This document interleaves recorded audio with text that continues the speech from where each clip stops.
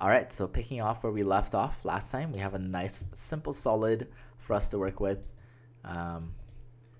Yeah, so I'm gonna go ahead and explode this for the next part, and we're just gonna delete the top here because we want to see exactly what's going on the inside.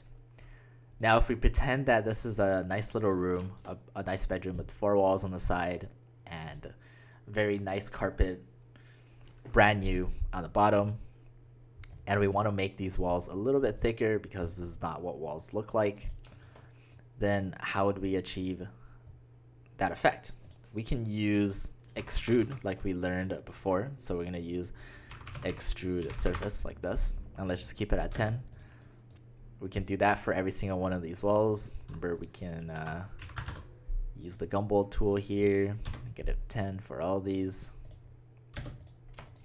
And depending on which side you did it on, it's either going to be missing this part or it's going to be overlapping. So if this was like that, if we made it all go on the inside, these two are going to overlap like that.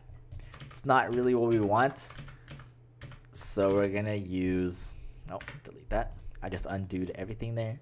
So we're going to join all these first and use the offset surface tool. So the offset surface tool is really handy for when you want to basically make any singular surface a little bit thicker.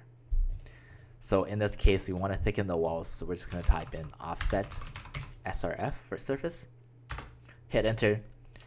First thing you're going to see is these arrows that are pointing all over the place. What these indicates is basically where the offset is going to go. So in this case, it's going to go on the outside because the arrows are pointing on the outside. If you want to change the direction of the arrow and want to make it go on the inside, we can either click it or we can type F for flip all. And if we hit enter here, it'll make a nice wall like that. These are not overlapping because it's one simple solid like that. As you can see here, close the solid poly surface, which is exactly what we want. Now I'm going to undo and repeat the command just to go over some of the other options that we have. Again, we can change the distance here by typing D. We're going to leave it on 10. We can have the corners round. What that means is what just happened. So basically the corners after the offsets, the offsetted surface will have a filleted edge like that. Now if we don't have this checked, it's just going to make a nice straight corner for us like that. In terms of the delete input, this is only applicable when we're trying to do the solids one. And what this means is if I check no, it makes a copy. So we have our original surface here and we have our new solid as well. But if we have it on yes, it's going to delete the surface and just keep the solid. So as you can see here, I cannot select the surface anymore because it has been deleted. All right, now that we have our nice little room, I'm just going to backtrack a little bit. I'm going to hit Control Z just to go back to the pre-offset surface, poly surface that we have. And I'm going to show everybody how to do a simple fillet on a poly surface. So with the curve, we know it's just the fillet command. With surfaces, it is fillet srf for surface. Now we can change the radius here, but we're just going to keep it on 20 because I think that's a pretty good one. And if we just simply add, well, it asks for a first surface to fillet, so we're going to click on the first surface, and it's going to ask for a second one. I'm going to click on the second one.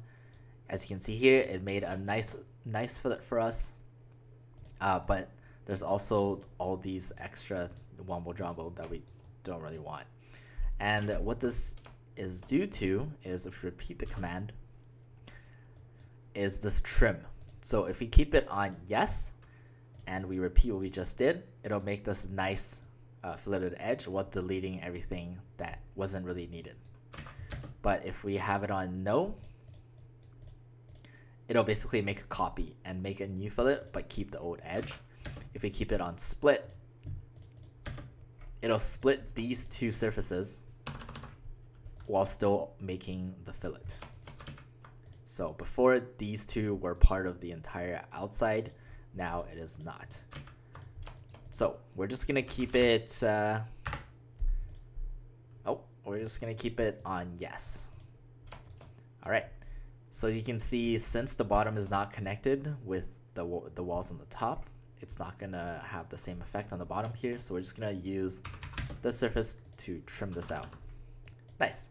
Okay, now we're gonna basically join everything on the top here and repeat our offset surface command. Oh, keep the distance 10. Very nice. Okay. Now, we want to basically do the same fillet command, but this time on a surface. And what we type in for that is the fillet edge command. So you can see here, it'll allow us to change the radius. It's on 10 right now, and it's a pretty good radius to have. And bam, there we have it. And again, because the bottom is not connected to the top here, we're gonna have to trim this little triangle off. But yeah, that's how you make a fillet on the surface and on a solid.